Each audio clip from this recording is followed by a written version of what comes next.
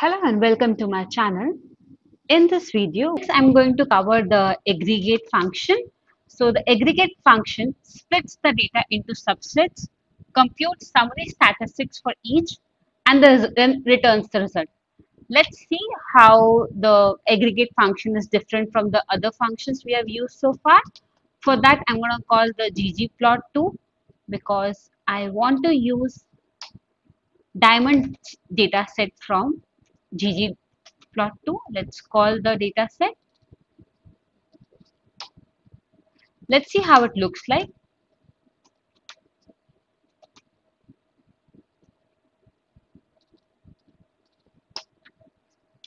So it has multiple columns which stores data on carat, cut, color, and price, and so on. So using the aggregate function, I can evaluate the average mean price for each cut type, ideal, premium, good. Let's see how. So I'm going to call aggregate. The first argument I want to what I want to evaluate. Say I want to evaluate price tilde cut.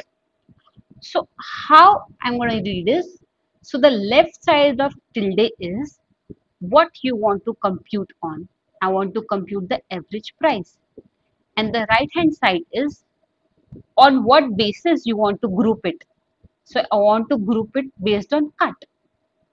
Further, the second argument would be your data set. In this case, diamonds. And next argument would be what you want to evaluate.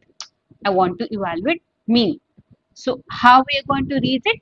You take the data from the diamonds data set, break it up by cut, and for each value of cut, compute the mean of the diamond price.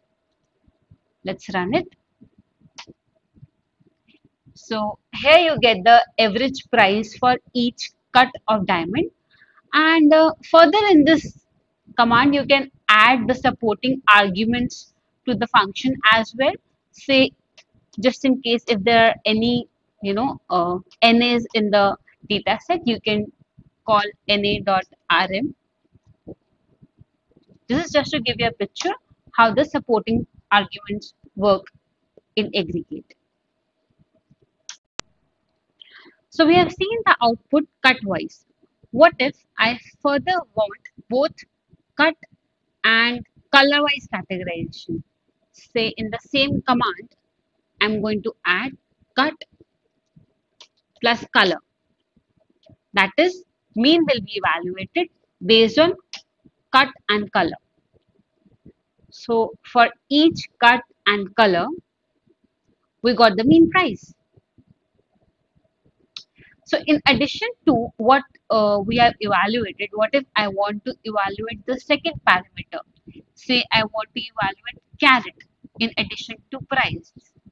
So for that, in the same command, I'm going to add in addition to price, cbind, which is column bind. I'm going to add price and I want carat. So cbind joins the column to create a new matrix. Let's run it.